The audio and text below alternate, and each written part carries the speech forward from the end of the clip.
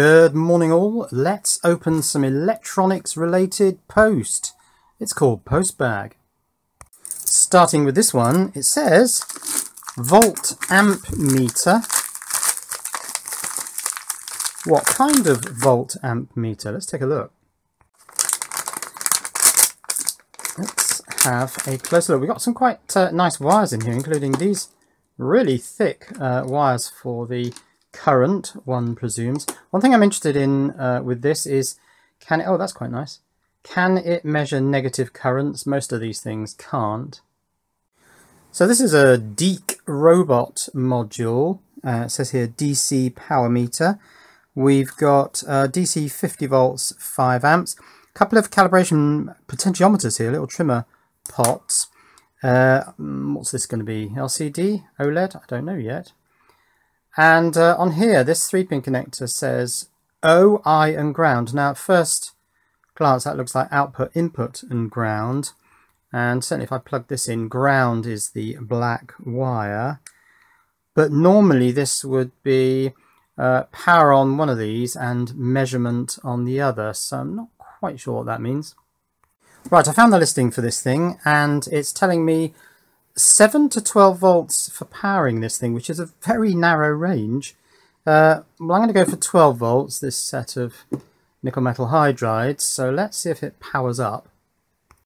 Well, in the end, I thought it would be easier to connect it to this thing. So I've set this thing to 10 volts. And this has come on. And it's showing volts, amps, and also watts. And it's this, it's an LCD, but it's a sort of strange, large 7 segments, 3 lots of 7 segment displays here, which is interesting. Okay, so I believe I can use the measurement wire to measure with respect to ground, so it should be able to measure its own power supply. Poke that in there. It's a little bit slow, and it's also reading a bit high if this thing is to be believed. This is reading 10.2. It was until the wire fell out. Yeah, reading 10.2, but there is the VCal pot adjustment here, so I could calibrate that. Now for current measurement, it says put your load. I've got a small light bulb in the positive side of the current measuring wire. That goes to positive of a separate power supply, this 12 volt battery pack, if I can get that wire to sit in there. And put the negative side on the negative, so if I can hold these. Okay, and now we have a current measurement, which is 110 milliamps. No, it's not measuring any voltage. No, that's right, because my sense wire, the white wire, isn't going anywhere. Let's reverse these and see if it can measure negative. I don't think it will. It may not even like it, actually. Yeah, let's get that bulb to come on. Come on, bulb. Oh, I've got really quite terrible connections here. So the lamp is on. We're not measuring any negative current. So no, this one doesn't do negative current measurements. Now to get a power measurement, I've got some terrible connections here, but I need to put my white sense wire on the positive of my high current supply. It's not that high current. And yeah, we're reading that the battery pack is 12.8 volts. We've got 110 milliamps, 0.11 amps. And yeah, we're burning 1.38 watts. So that all works. There's a little moulding pip here that's really annoying me. So let's carve that off. Oh, that's much better. So should we take a look at this thing on eBay? So this is the one. It's the digital DC 50 volt. That's its measurement range, 5 amp, 250 watts. LCD voltmeter, ammeter, voltage, current, voltage, power, and all that stuff. It was $4.49 and free shipping. Came from Alice 110 1983. So scrolling down a little bit, we have the wiring diagram. This is what I was following. 7 to 12 volts in here. Seems a rather narrow range. I would have thought you could push that a bit, given this is a 78L05. Then, of course, we don't know whether everything is running from that regulator. LM328 there, almost certainly the op amp for amplifying up the voltage across the current shunt. I think this little chip here is a microcontroller, because this Holtec HT1621B appears to be just an LCD driver. Continuing to scroll down, we've got some stats here on measuring ranges, voltage, current and power, and we got some dimensions stuff.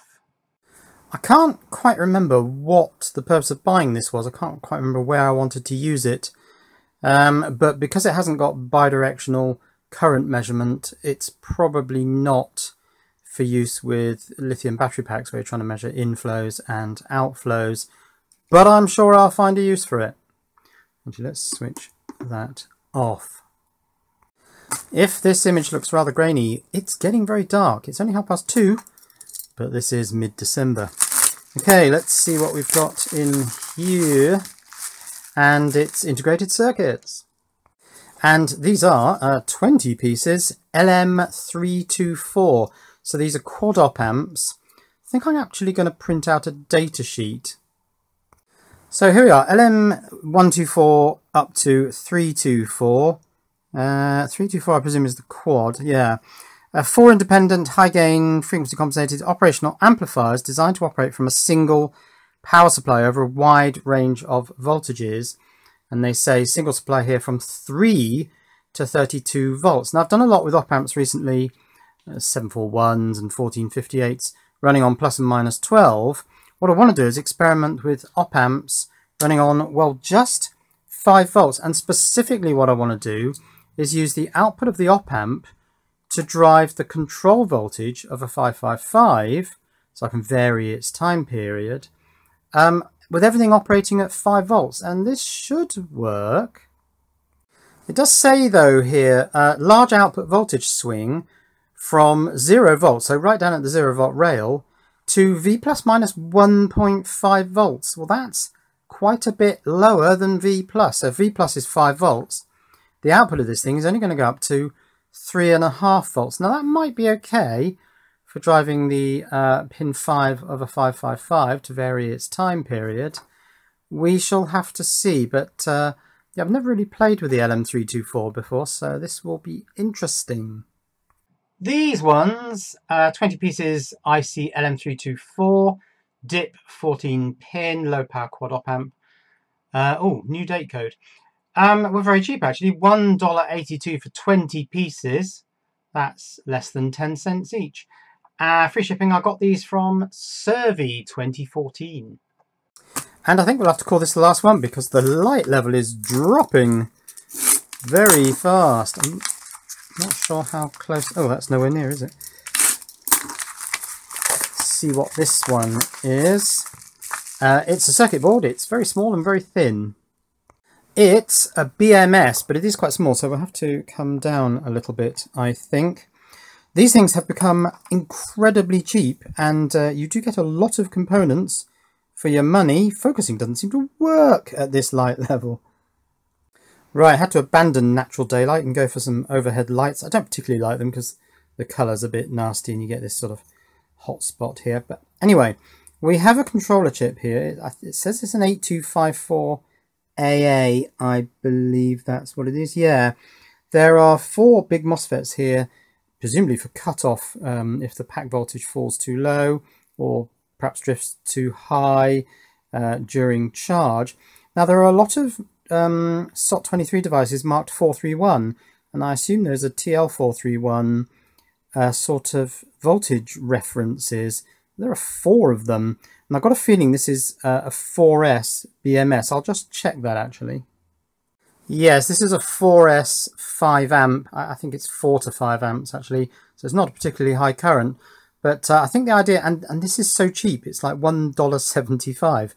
You get a lot of stuff on there for $1.75. So I think the idea was to put it on my lithium battery pack. This is a 4S 2P pack. So this does the BMS stuff. Shuts off the output if the voltage drops below a certain level, and then the active balancer, oh that's stuck on with blue tack, does the balancing part, because this of course won't do balancing. So the combination of these two should make a fully functional lithium ion battery pack. So let's take a look at this one on eBay. So this is the listing, and there are dozens of these things, well, at least a dozen of these things, for 2S, 3S, 4S, 6S. You've got triangular ones for 3S. Got some ones here with quite a lot of MOSFETs for high current. And then the little one that I bought, which is very low current. Let me just select that. You won't see the select box, but I'll go for the 4S, 4 amp to 5 amp. So that's the one I bought. But it's just so cheap. Oh, I think I paid $175. It's now gone up to $183. Free shipping, and these came from DIY Electronic. Just break this sidebar off, this panelizing bar off. Yeah, that's really quite small. Big connections on the back though.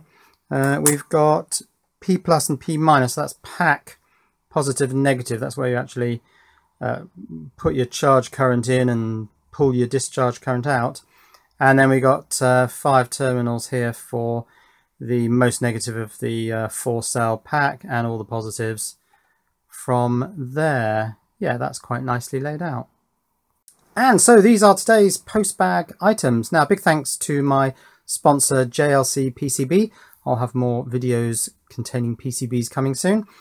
Big thanks also to patrons who are serially and seriously generous people. If you would like to become a patron, you can click this link here. Another couple of videos featured up here if you want to watch more of my stuff. And this is the link where you can subscribe if you're not subscribed already to this channel. Cheerio.